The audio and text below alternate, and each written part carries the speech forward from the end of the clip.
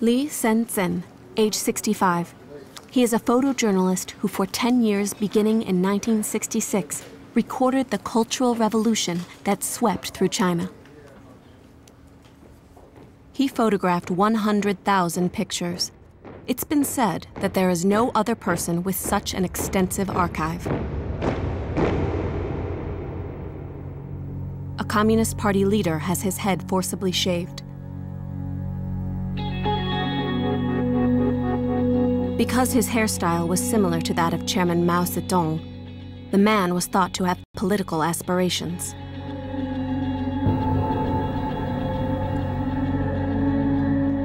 A Buddhist temple being destroyed. The destroyed image of Buddha was cruelly left exposed.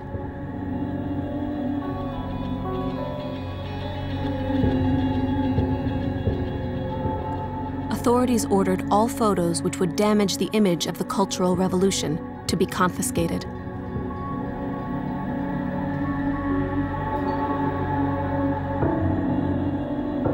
Li Sen-sen, risking great danger, continued to hide his photos. He believed that it was important to record each event as it happened and to keep a permanent record.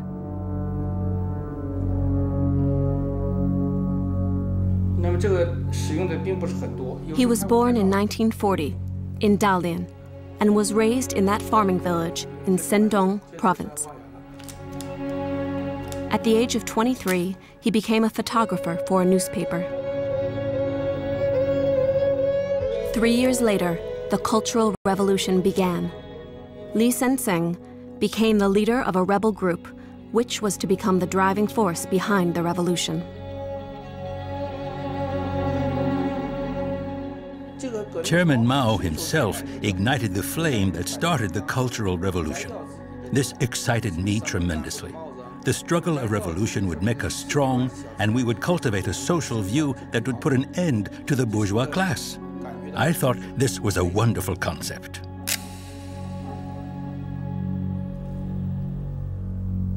But Li Sen-sen began to harbor doubts about the revolution.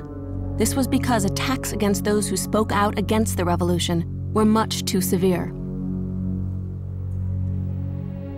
Moreover, Li Sen-sen lost his position of leadership within the rebel group due to internal friction, and he was sentenced to hard labor in the countryside.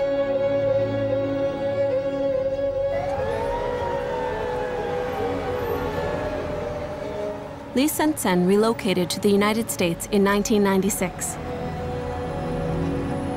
He brought an enormous number of negatives from China and, in 2003, published a photographic collection. In the early years, the Cultural Revolution was inspired by idealism, but the years following brought great pain.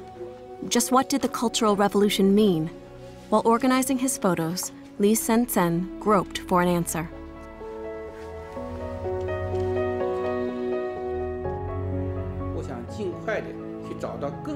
My strong desire now is to meet as many people as I can and to ask them what they think of the Cultural Revolution.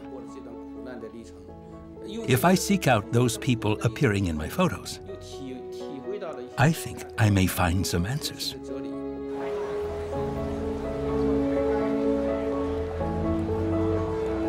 It has been 40 years since the start of the Cultural Revolution. For the people captured in those photos, what kind of lives have they lived? How will they reflect upon the Cultural Revolution today? In April 2006, Mr. Li headed for China. With the photos as the basis for the trip to his homeland, we follow Li Sen-sen on his month-long journey.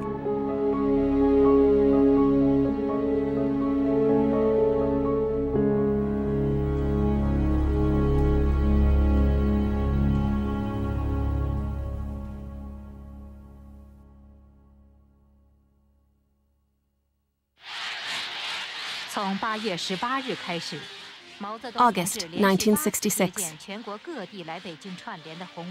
This year, Chairman Mao, in pursuit of an ideal nation based upon socialism, put into motion the Cultural Revolution.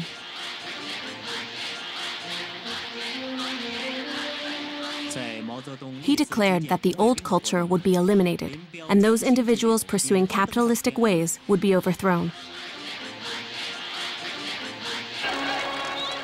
Young people, one after another, formed rebel groups.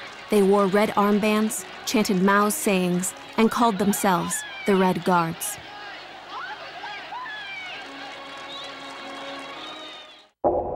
The Red Guards systematically destroyed symbols of the old culture, such as churches and temples.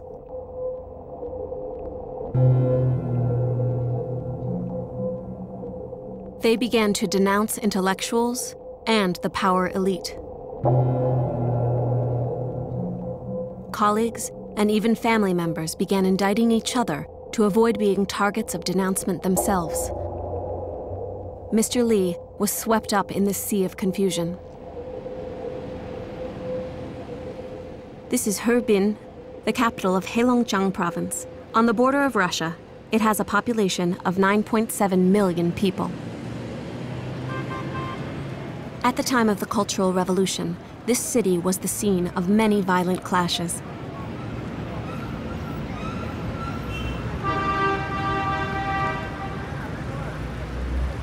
Mr. Li photographed in Harbin and Beijing.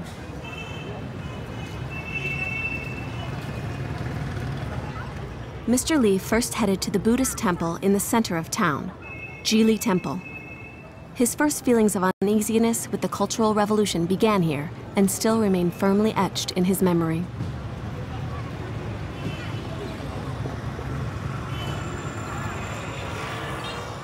In August 1966, Mr. Li witnessed the Red Guards' uncontrolled, destructive behavior at Jili Temple, which shocked him.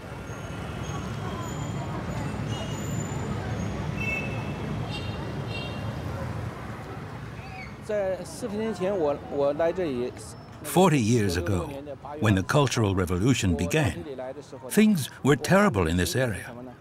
The plaza in front was filled with large crowds, and people were tightly packed.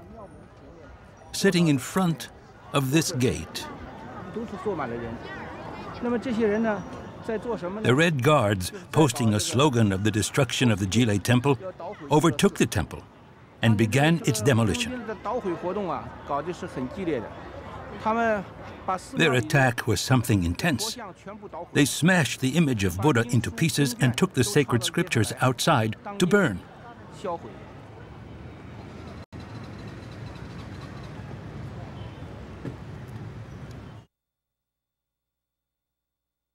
Mr. Li photographed the monks who were ordered to stand in front of the gate.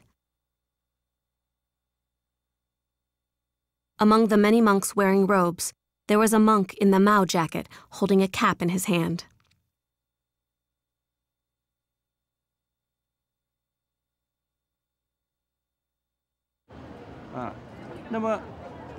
Back then, I took one more photo. Here it is.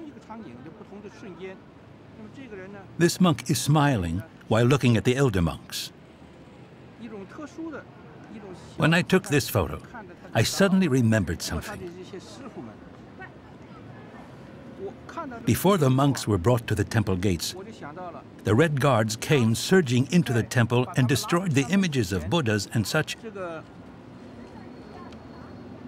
It was this monk who guided those Red Guards to the locations. It was this monk who led the Red Guards to the temple that contained sacred scriptures and showed them where the images of Buddha were stored.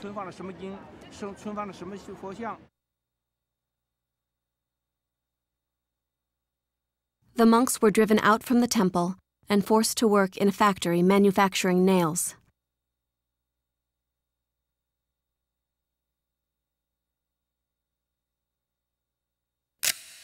The monks were finally able to return to Jili Temple after the Cultural Revolution ended. Mr. Li heads towards a room in one section of the temple where the monk who had worn the Mao jacket is said to be living.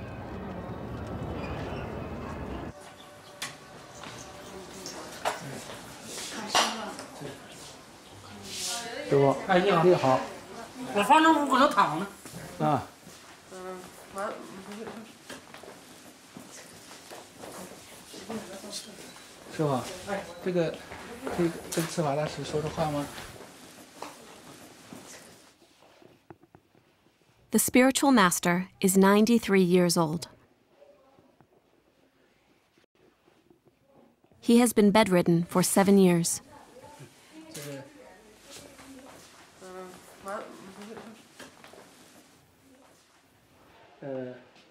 By his side is principal priest Jingpo. The spiritual master has taught Buddhism to Jingpo for 20 years.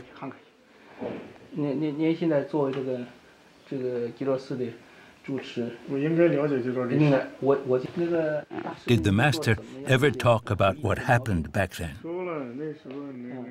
He talked a bit about it, but I don't know anything about what actually happened here.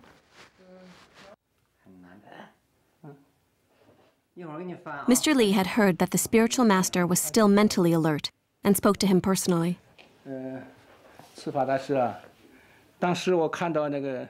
Spiritual master, at that time, the monks were attacked by many people and publicly humiliated. That caused my heart to grieve so much. My visit now, by imposing on your kindness, is to ask what your views are of those times. I know they were painful memories, but would you be willing to talk about them?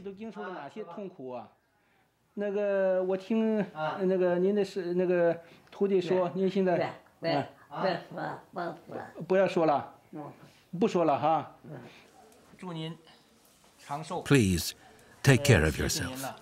Thank you very much.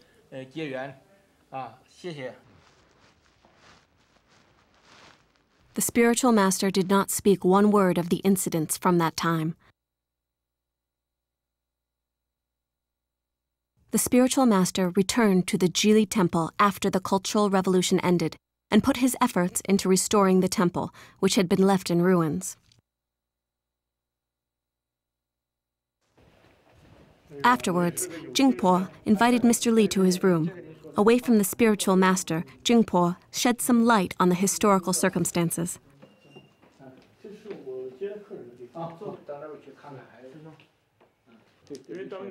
You remember that the emphasis was on the poor.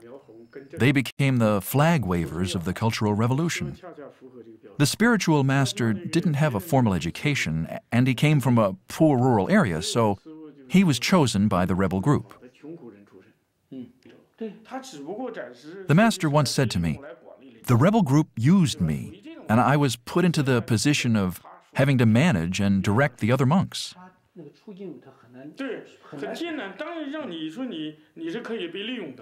Of course, others didn't look favorably upon this. When I arrived at this temple, there were some who said that the master was a terrible man. The master did not refute any of the charges. Today, the master continues to carry the burden of the past.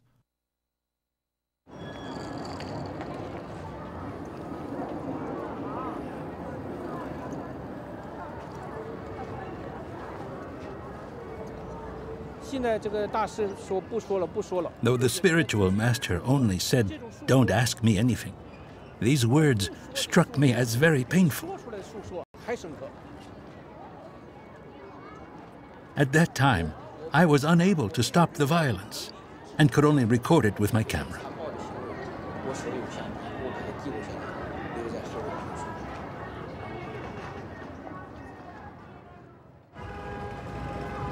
Beginning in 1963, Mr. Li worked for the Heilongjiang Daily, the Communist Party's newspaper, for 19 years.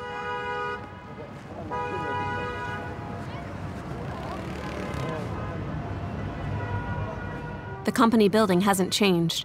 At one time, there were more than 300 people working here. Mr. Li unexpectedly runs into several retired employees who showed up at the company for a meeting. How are you? Thanks to God, I'm 75 years old. I'm already 68 years old. At that time, you were a real workaholic.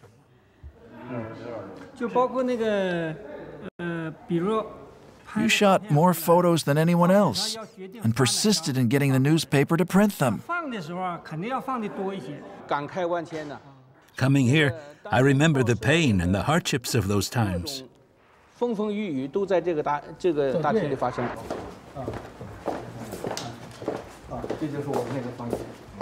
Mr. Lee asked to see the room where he used to work.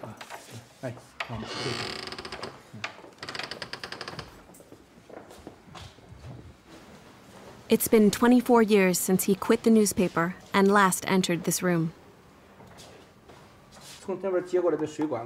Here's the faucet. This used to be the darkroom where we developed the photos. I see the faucet has been turned off.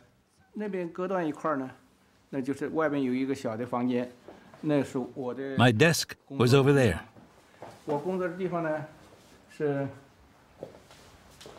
My desk would have been exactly in this area.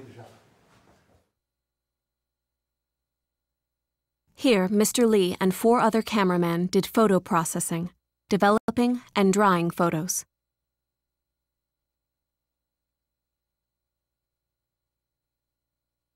He said that extreme caution was used whenever photos showing violence towards the executive officers of the Communist Party were handled.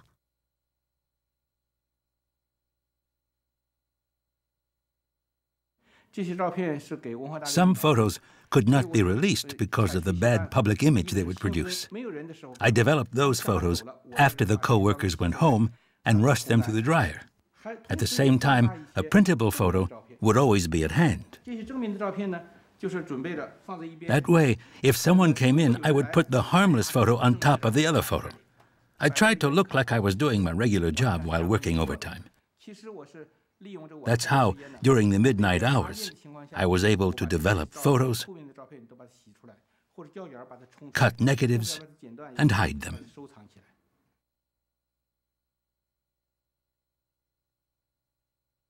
In 1966, as the Cultural Revolution began, Mr. Lee formed a supportive rebel group within the newspaper company and became the group leader.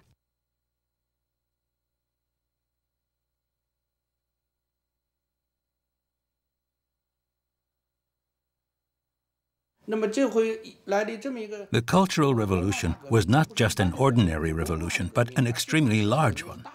It was Chairman Mao himself who ignited the flame that started the Cultural Revolution.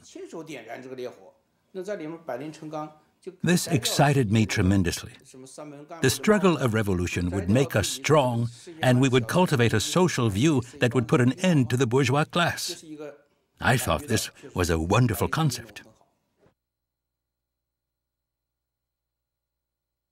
This is a photo of Mr. Lee in February 1967, when he was the leader of the rebel group.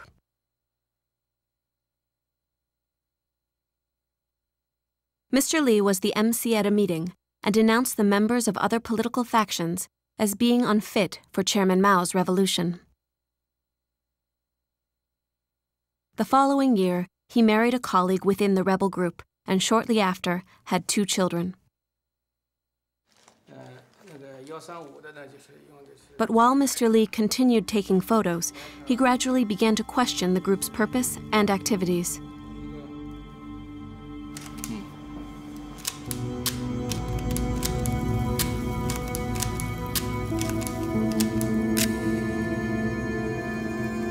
A denunciation rally in August 1966. This is a photo of the Heilongjiang Provincial Party Committee Secretary being denounced. Mr. Lee could not understand why the Red Guards dashed black paint or made people wear dunce hats.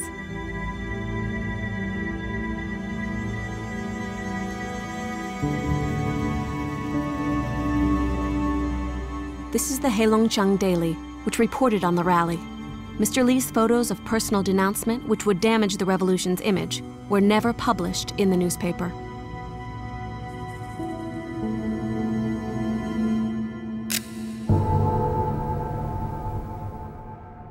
Mr. Lee also saw a scene that was hard to believe.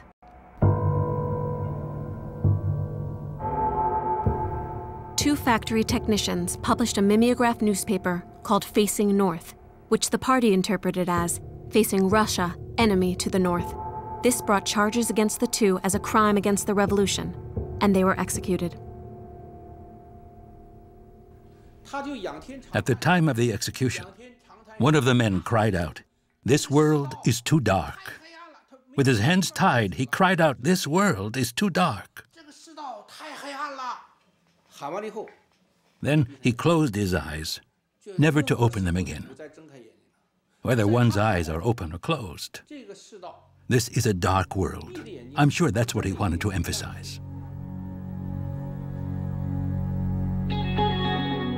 The authorities would frequently demand that the newspaper hand over all photos that might damage the party's image.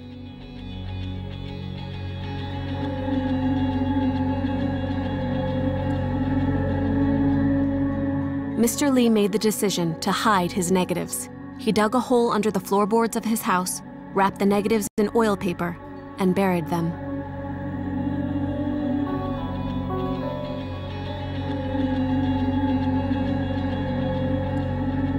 In December of 1968, Mr. Lee was denounced by a colleague who he thought he could trust.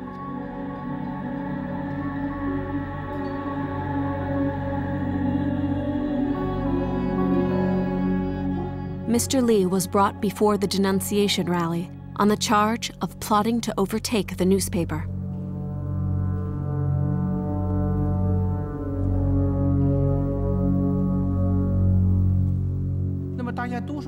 At that time, it was a situation where you had to attack your opponent or be attacked yourself. When I look back now on my experience as the leader of the rebel group, I can see that I was flying high. But now, I was being denounced, and I felt extreme pain. At that time, I realized how I also caused other people to suffer pain like this. During the day, Mr. Lee was denounced at the rally, and at night, his house was searched. A search for proof of the plot to take over the newspaper.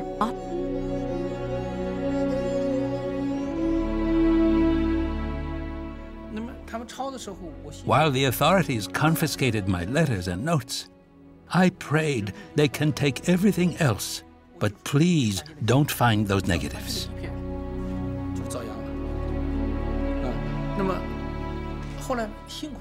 Luckily, the negatives weren't discovered.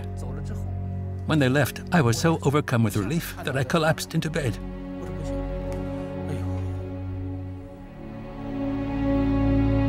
The 100,000 negatives recording the Cultural Revolution were safe. But the following year, Mr. Lee was to face a severe punishment.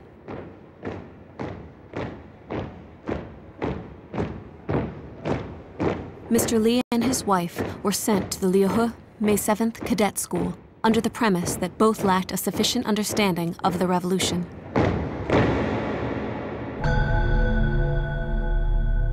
The Liuhe May 7th Cadet School was a collective farm established in 1968 by the party for re-education of party executives. In reality, this was a place for government officials, intellectuals, and others to be sentenced to hard labor.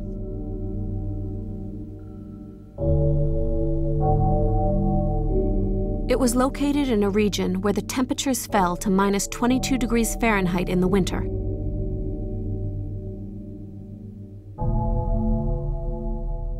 Mr. Lee worked as a lumberjack. He did not know when he would be released. He was held for 2 years.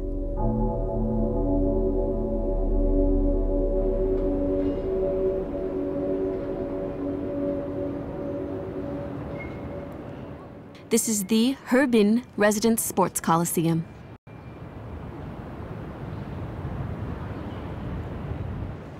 Here, denunciation rallies and meetings were held daily. Mr. Lee often came here on assignment.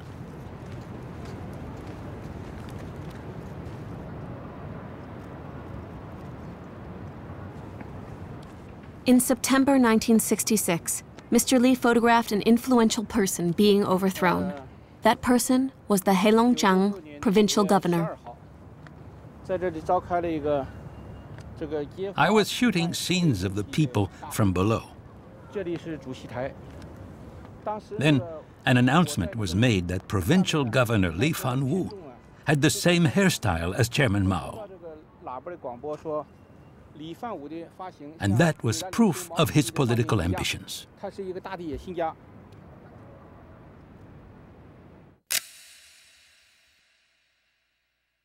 Mr. Li looked wide-eyed through the camera's viewfinder.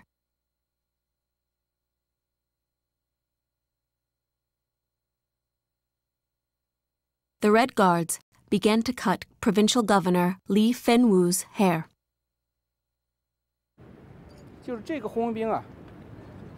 This Red Guard used barber's clippers and adjusted them so they wouldn't cut smoothly. When hair got caught in the blades, he would suddenly yank the clippers out. You could see blood appearing where the hair was pulled out. That was just too cruel a thing to do.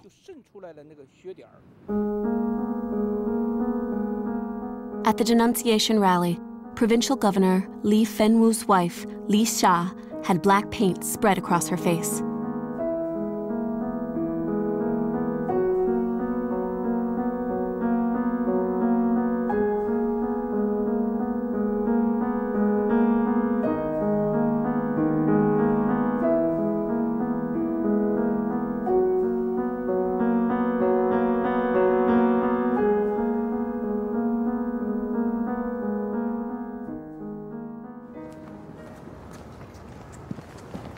Mr. Li, hoping to get details of the incident from Provincial Governor Li Fenwu's daughter, visits her at home.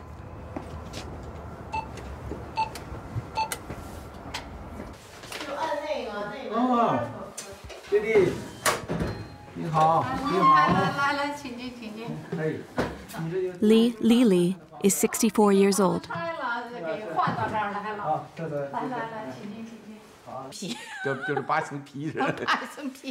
40 years ago, when the Cultural Revolution began, she was a student at the Hebing Engineering University and a member of the Red Guard.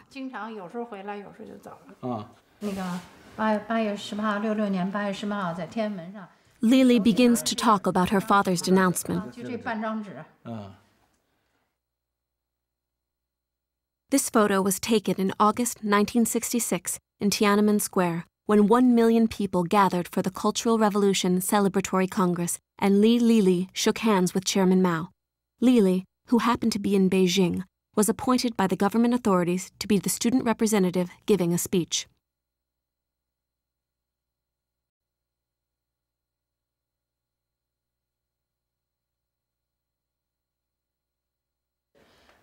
We will accomplish the goal of the Cultural Revolution to the end.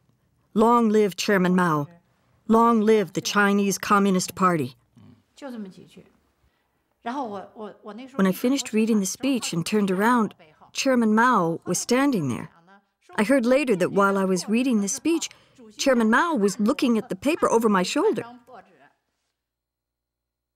Li made the declaration, "We will accomplish the goal of the Cultural Revolution to its completion." But this speech gave rise to hurtful rumors about her father.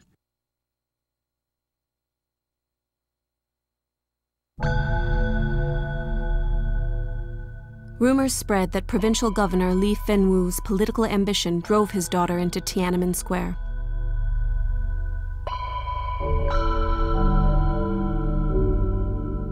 Because her father's hairstyle was similar to Chairman Mao's, and because of the speech Li gave, political criticism toward her parents increased.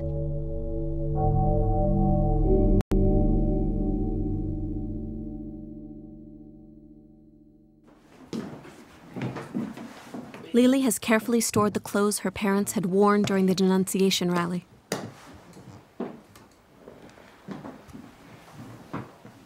These are Father's pants.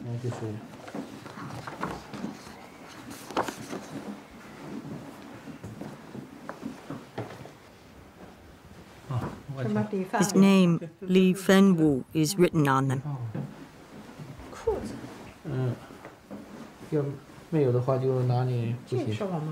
These are mother's pants. At that time, mother, who had a stooped back, was told to stand up straight and was stabbed in the buttocks repeatedly with a drill bit.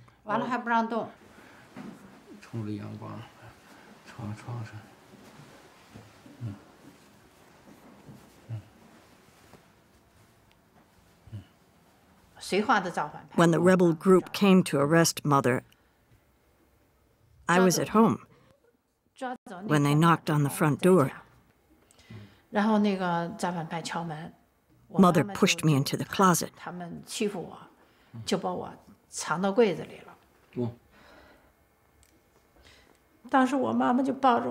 At that time, mother told me, remember to always trust your father and mother. We are loyal Communist Party members. We haven't done anything wrong.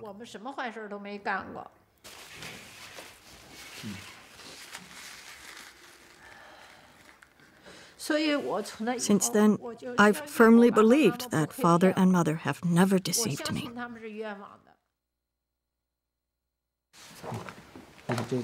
While sharing her story, she explains that her older sister was the one who indicted her father.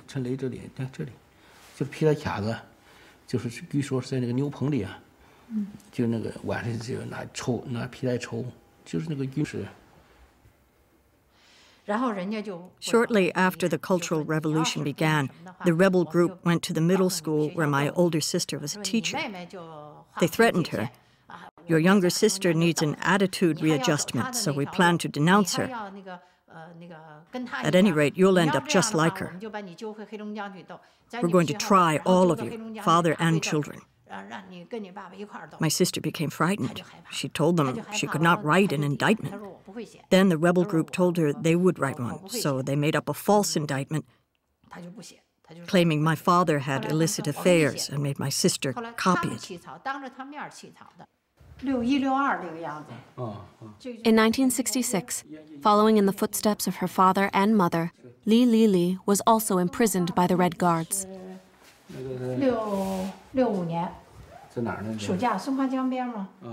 It took 7 years before Li was able to see her parents freely.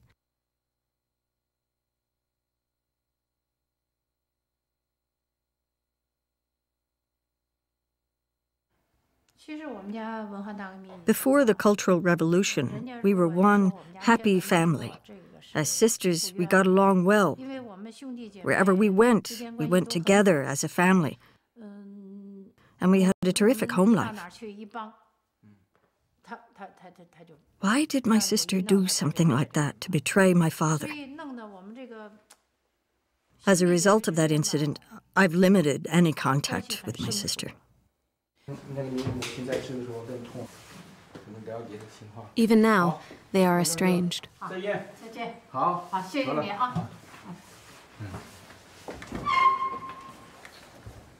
Mr. Li also wanted to hear the older sister's story regarding the circumstances, but in the end, he was unable to speak with her.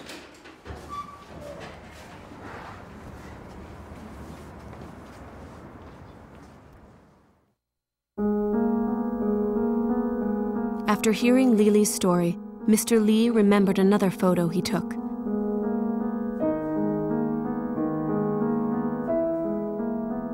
In October 1966, Mr. Li accompanied a unit of the Red Guards from Heilongjiang province to Beijing. At that time, he photographed Chairman Mao meeting with the people.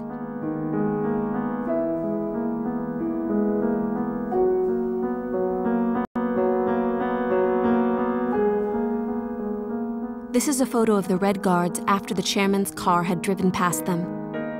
This girl has written down that this was an extreme moment of happiness.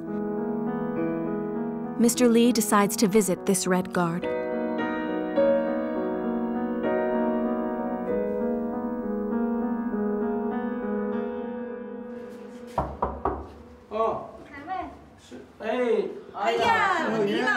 Shi Suyun is 61 years old. At the time of the photo, she was a student at the Harbin Foreign Language Technical College. In 1967, she had joined an influential revolutionary committee as a Red Guard member. this committee had overthrown the previous government.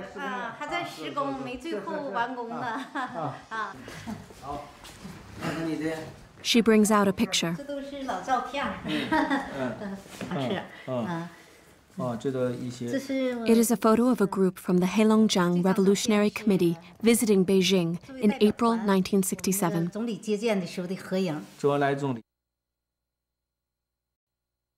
This is the former Prime Minister, Zhou Enlai. Also in the photo with Shi is Jiang Qing, a leader of the Cultural Revolution who was later sentenced to death.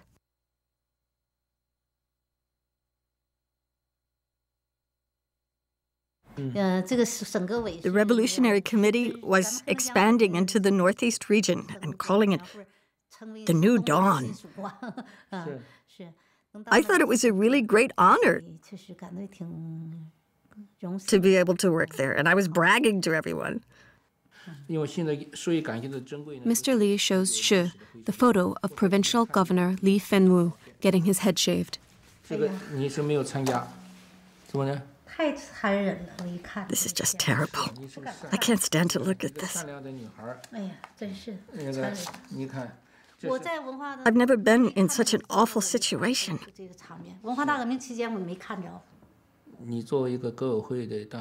The provincial governor was overthrown, and you participated in the newly formed Revolutionary Committee.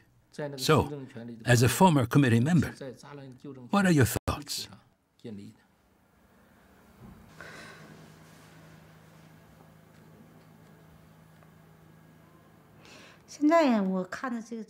Looking at these photos and recalling the movement to overthrow the capitalist leaders, I suppose extreme measures had to be taken sometimes.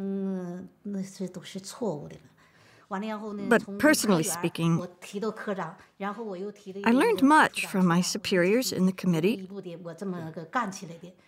and I worked diligently. The committee was where I started out, and I don't regret that I worked there.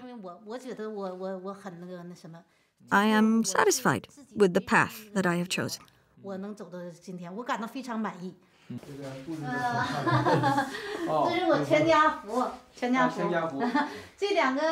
Ms. Shi continued to work for a government agency after the Cultural Revolution, rising to the position of department head. Hired last year.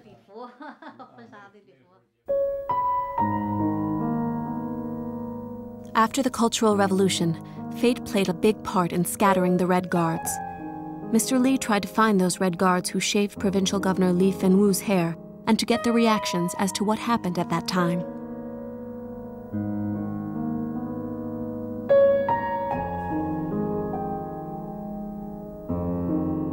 It seems, from their uniforms they were wearing, at the time the Red Guards were Hebing Engineering University students.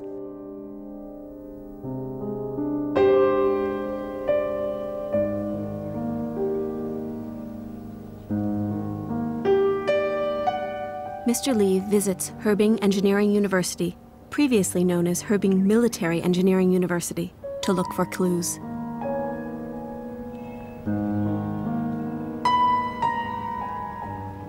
Mr. Li goes to the retirees' break room and encounters several graduates.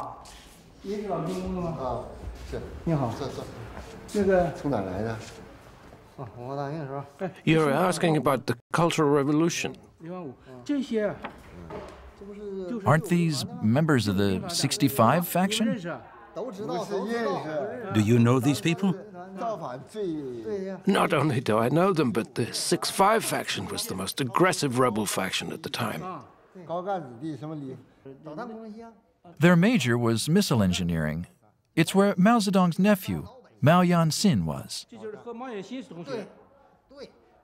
Right, and Mao Yan-sin was there. That department doesn't accept commoners. Everyone there is the child of a high-level government official. You know, they had supporters backing them.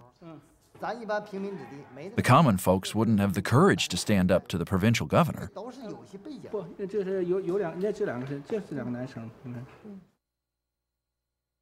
These students enrolled in 1965 and formed the 6-5 faction of the Red Guards. With such high-level officials as parents, it was said that these students couldn't help but take the radical path.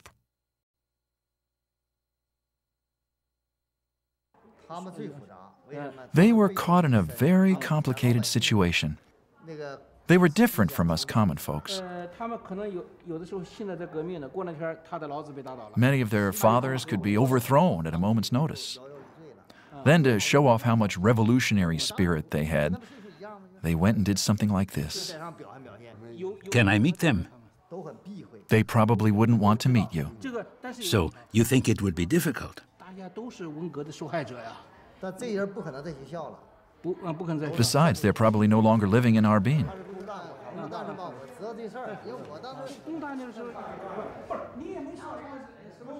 Mr. Lee also met with other school officials, but did not learn the whereabouts of those Red Guards involved in the hair-cutting incident.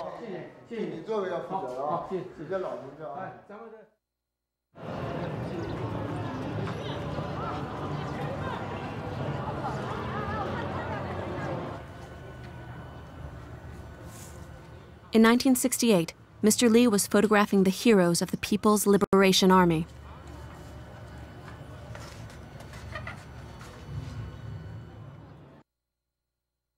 One soldier gave a speech at the meeting called Putting Chairman Mao's Teaching into Practice. He was praising Chairman Mao.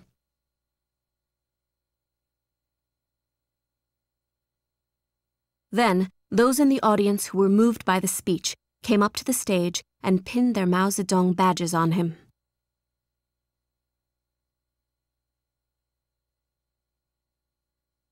The number of badges soon totaled 170.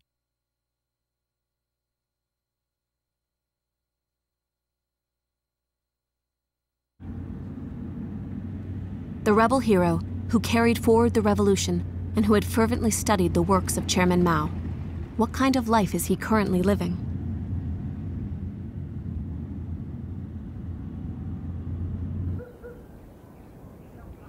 Mr. Lee visited a farming village outside the suburb of Chichihe, the second largest city in Heilongjiang province, located 170 miles northwest of Harbin.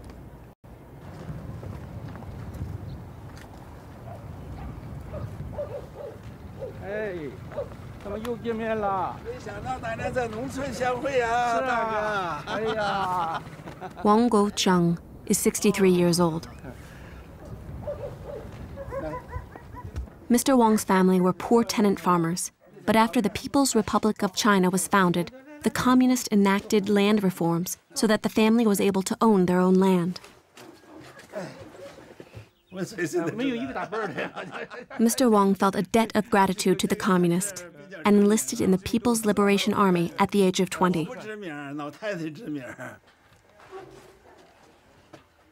Mr. Wang has kept his Chairman Mao badges preciously stored away. The box has Mao sayings inscribed on it. There was a song based on this saying, if I remember.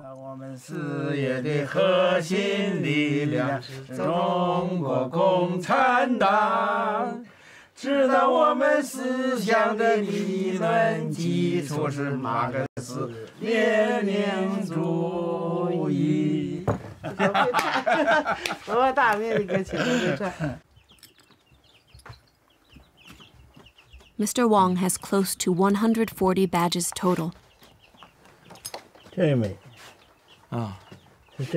This is the badge on the hat. Mr. Wang says that despite the many tragedies that arose from the Cultural Revolution, the entire movement should not be repudiated. 700 million people took part in this huge movement. So from an historical view, this event must not be forgotten. We are survivors from that era. It would be strange if every single person living during that time were to deny that those events happened. Mr. Wang worked for a government agency after his military discharge and retired 3 years ago due to mandatory retirement.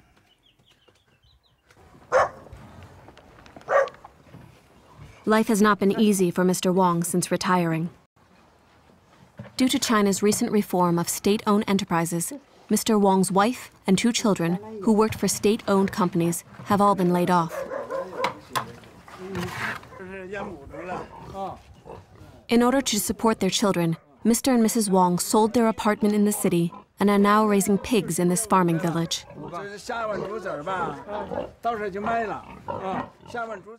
The Communist doctrine says that private property is to be totally eliminated, and personal profit and self-interest are also goals to be abolished. Up to now, I've based my life on this viewpoint, and my actions have reflected this thinking. But recently, having toiled for several decades, I feel that maybe overnight we've gone back to where we were before the Communist Party took power. This is because when I look at society now, I see how much personal profit and self-interest are out in the forefront and have become so obvious.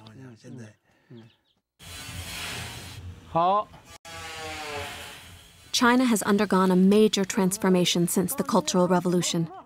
There has been a push for liberalizing reforms.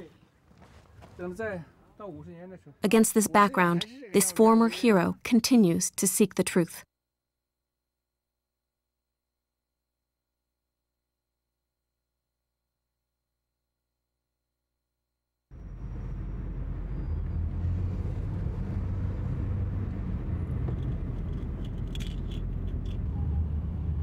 Mr. Lee has spent 1 month visiting those people he photographed.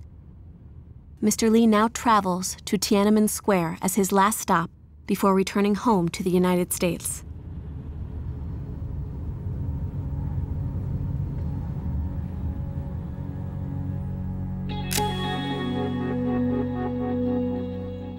October 1966.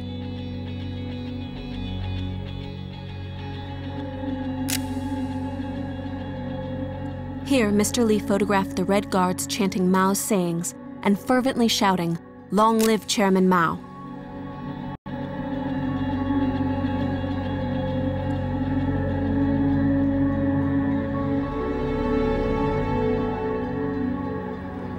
Back then, Mr. Lee personally had high expectations for the dawning of a new era here at Tiananmen Square.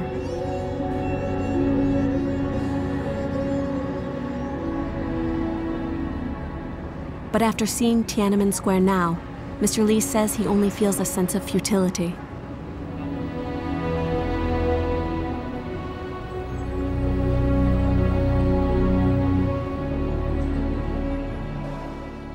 At the time, I believed in Chairman Mao and his ideas and supported the Cultural Revolution wholeheartedly.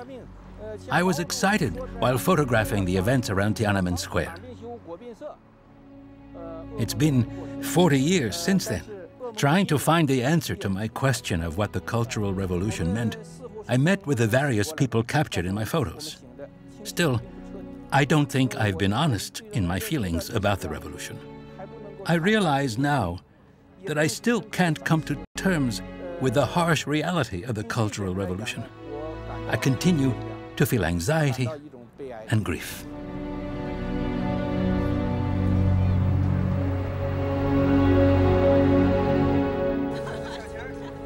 In 1981, the Chinese Communist Party denounced the Cultural Revolution by issuing this statement: "The leaders were wrong in causing the revolution and the subsequent disastrous civil war it brought to the people."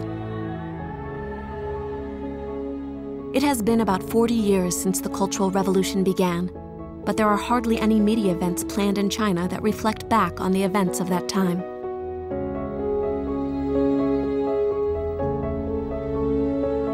Mr. Li Zhen recorded the Cultural Revolution with his 100,000 photos. For him, the Cultural Revolution is not simply a history lesson. Even now, he continues to be confused by these world-shaking events.